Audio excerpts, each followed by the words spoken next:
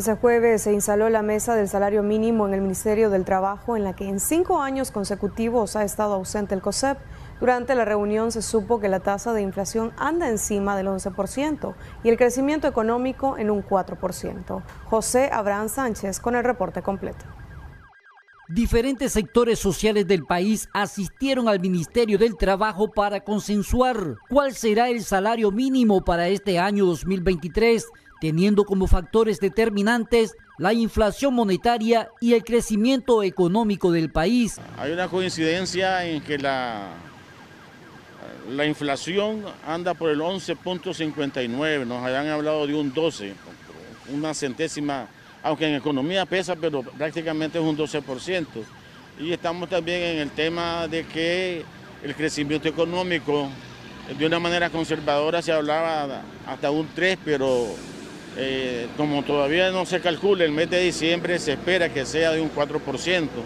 Entonces hay cercanía, prácticamente coincidencia en la presentación de los resultados de las cifras macroeconómicas, que son los componentes que la ley determina que se deben de utilizar para calcular el ajuste de una manera general.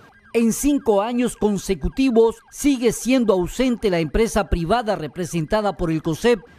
Pero con o sin presencia del COSEP, ¿verdad? Aquí vamos a negociar salario mínimo para este año, aunque están, ¿verdad?, representados empresarios, ¿verdad?, privados que están en la Asociación para el Desarrollo, ¿verdad?, Sostenible de Nicaragua, ¿verdad? Están otros sectores también de la pequeña y mediana industria también representados, la parte sindical y también el gobierno como parte también del empleador. Sin embargo, tenemos que considerar, ¿verdad?, qué puede perjudicar si hay un aumento salarial de 2 dígitos para los trabajadores, porque en todo caso nosotros lo que tenemos que combatir y el gobierno es la inflación, porque si hay inflación, ¿verdad?, los costos de la canasta básica se suben, se pierde el poder adquisitivo.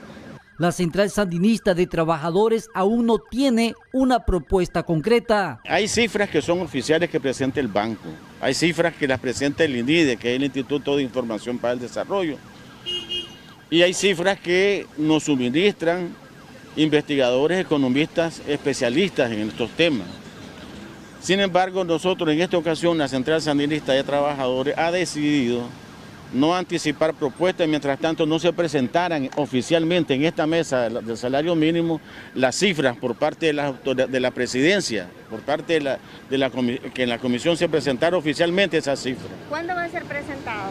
Nuestra propuesta es lo más probable que sea presentada en la próxima sesión, que es el próximo jueves. Recordemos que el salario mínimo del año pasado andaba de 6.000 a 8.000 córdobas mensual. Con cámara de Erasmo Hernández, José Abraham.